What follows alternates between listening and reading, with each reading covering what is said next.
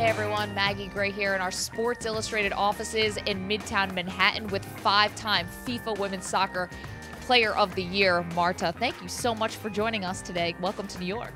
Thank you.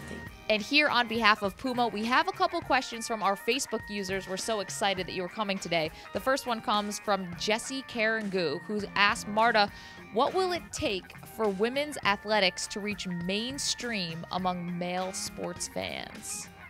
O que é preciso para o futebol feminino atingir o nível do futebol masculino a nível de adeptos? Bom, é necessário várias coisas, né?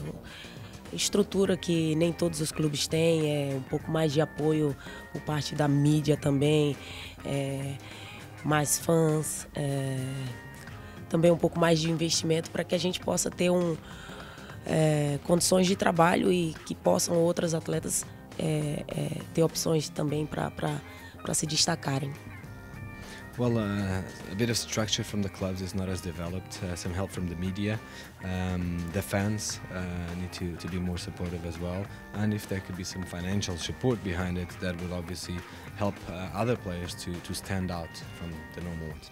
Okay, one more question from our Facebook users. This one's from Charles Oliver Blanchette, who said, after having won with Barcelona and being Player of the Year, what is your next goal? Win the WPS with my team and the World Cup with Brazil.